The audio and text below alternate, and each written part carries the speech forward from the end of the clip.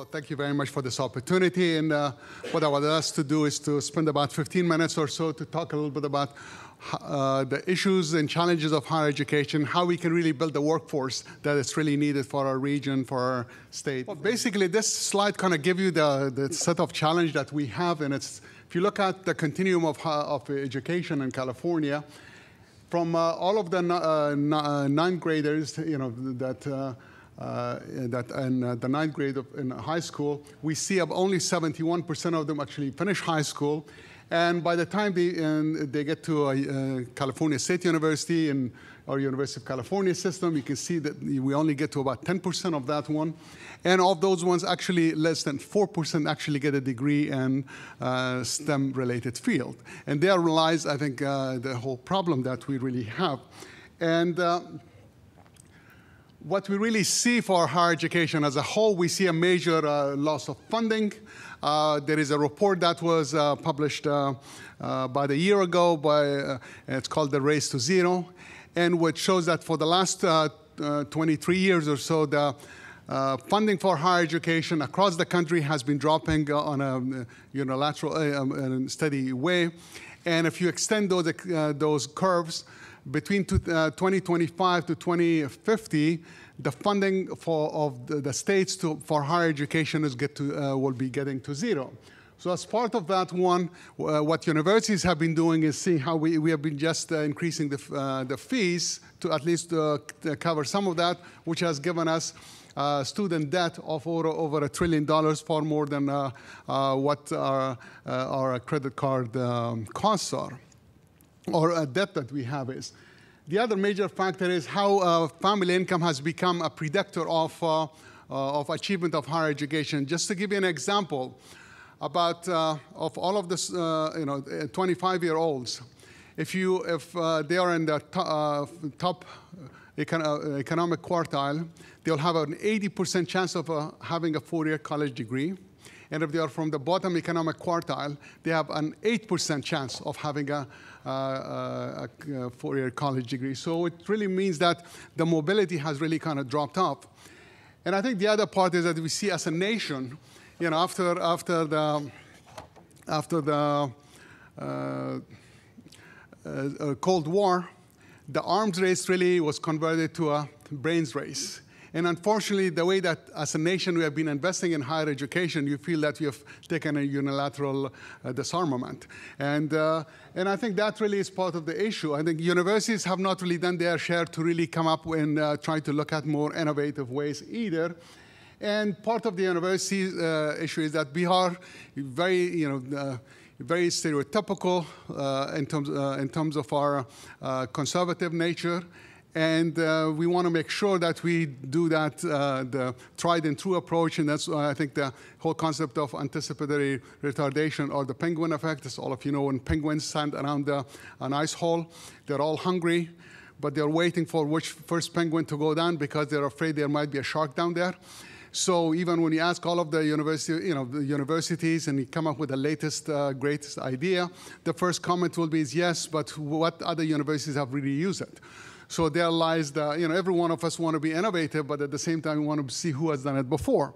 And so we get ourselves to this kind of aspect. And then although we have been using technology, technology has actually been used in areas of the business factors in engineering and ERPs and other aspects, but not transforming the delivery of education. And that's basically where the whole issue is. Another aspect that we have to remember with the millennials and how millennials learn and what kind of an attention span they have. On the average, as all of us know, millennials do somewhere between 3,000 to 4,000 text messages a month. And if you take about 3 to 4 minutes per text message, that's that's 8 hours a day, which is more like an full-time job for them. And if they have that kind of other aspects that consumes their attention, how can you really expect them to sit in a classroom and listen to a boring professor like me for 50 minutes long. I mean, that's not going to happen. And especially even when they are sitting in the class, yeah, they might be physically there while they could go on, they could be in Facebook and all others. So what we have to do is to see how we can really, we need to find ways that universities and higher education sector as a whole look at small changes as well as major changes, and how we can really look at this in continuous changes as well as continuous changes, so that ambidexterity has to really become part of our DNA and really move higher education in a very significant way and become far more risk takers. Part of the framework that we have looked at San Jose State is how we can really make the educational system a much more open system rather than a closed system that we are used to. And I'll give you one example of the television industry. If you go back to the 1950s and early 60s, practically every one of the small local TV stations were creating their own programs, or a good part of their programs, and then they're broadcasting it. Nowadays, at most, a local TV station might be doing the traffic and weather, maybe, or even that they get a download. But if you look at all of the universities and colleges, every faculty member at every semester develops their own Stat 101 course, History 101 course, and so on and so forth. And look at the amount of energy that it's wasted, while that energy could be used far better in the learning process as a whole. So our whole view was, and then the other part is that if you look at educational system, we have the different sectors from the pre-K, the K through 12, community colleges, four-year universities, research area, and industry. And each one of them, they are not really part of a working system together. So in every one of those changes and transitions, that handoff or that transition is not as easy as it needs to be. So our whole view is how we can really create an open, integrated system where we can look at some of these basic courses or basic elements to be on the cloud. Because if you look at a basic two-year college education, you can bring it down to about 25 courses. And there are many studies that have shown that you can do that one. And if we have those courses available as the basic fundamental elements of what's there, and first of all, many high school students could draw from it so they can get a lot of that competency before they actually get to the university. Community colleges could use it. Four-year institutions could use it, and every institution can have their own element, but we'll be making the whole cost of delivery of education so much simpler, and the faculty member can spend more of their time in interacting with students and helping in the learning process rather than what we're doing more. But also look at what's happening as far as the adult education, and then also when they become part of the industry. So the need of the industry, the competencies that industry are looking for has to be part of that loop, which sometimes we miss. I don't think industry, all of you experience, the industries can really put the kind of resources they did before, where they got their four-year college graduates and then train them for the next 6 months so they can become useful for their own specific organization. Because right now, if you look at, there are many statistics that show by the time the current four-year college students graduate, by the time they are 41 years old, they will have gone through about 10 job changes. So unless we really find that the continual learning process to be part of their routine, we cannot really keep our workforce relevant. In universities, our view is in the commencement, we tell all of our graduates, good luck and goodbye. When you say goodbye, we really mean it. We only come back to them after 30 years when they become rich and famous. But I don't think any of you have gotten a letter from your university saying there, so-and-so, what we taught you in the 1980s is out of date. Please come back and get retrained. So how we, so what we need to do is to really make that education as a continual part of what we, and that basically is what we are hoping to do that in a concept. And then the other part would be our link to the industry. You see, what are the kind of competencies that industry is really looking for? And on a continual basis, how we can really update that so we can really meet the kind of needs that the industry have. So as part of this, at San Jose State, when I started there about 1.5 years ago, we had this strategic framework, which came up with these 5 elements as the elements that we wanted to concentrate on. And these one were Spartan Prides, creating an unbounded learning environment, helping and caring, agility through technology, and creating the 21st century learning spaces. And we tried to put that one as some of our key areas of projects that we were concentrating on. And these are animation systems, as well as of entrepreneurship and innovation, cybersecurity, big data, and analytics, and globalizations. These are some key areas that we have been concentrating on. And we basically put that one very much as part of an Baldrige-like model, so we can look at it from our vision to the strategy, to operational measures, to targets and results. So what I'll do is talk a little bit about how the kind of framework that we have developed. And the framework is, how can we really put a number of the 25 cores or 40 cores that we can talk about, where students from anywhere could have access to it, and how we can, first of all, if we can eliminate the remedial courses. Just to give you a sense, students who come to California state system as a whole, more than about 60% of them, 58% of them need some form of remediation in math or in English or both. Just in math, if I give you the statistics for 2010, nationally we admitted 3.1 million students. 55% of them required math remediation. That's 1.7 million people, students.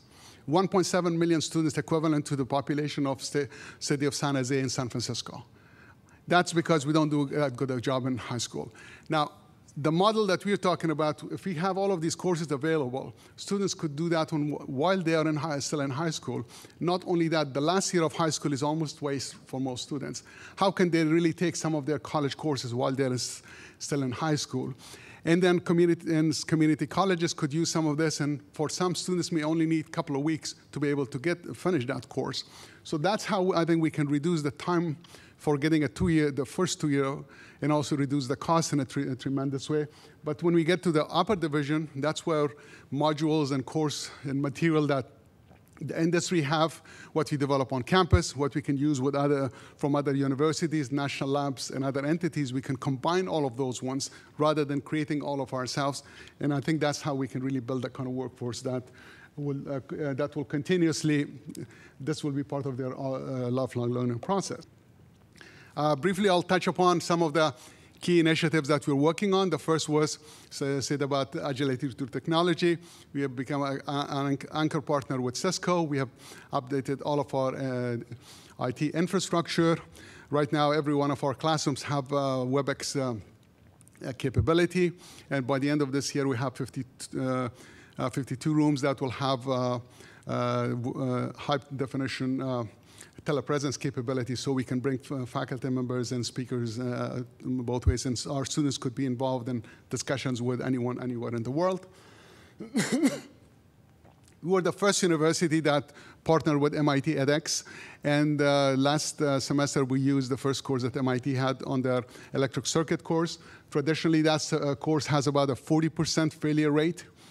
By using MIT material where students had to see the class before they get to the class, what that helped them was they were able to see the lecture, and then the classroom was basically application and working in teams. The classroom attendance became 100% virtually. The failure rate dropped from about 40%. 40% of the students normally would get a grade of C or below.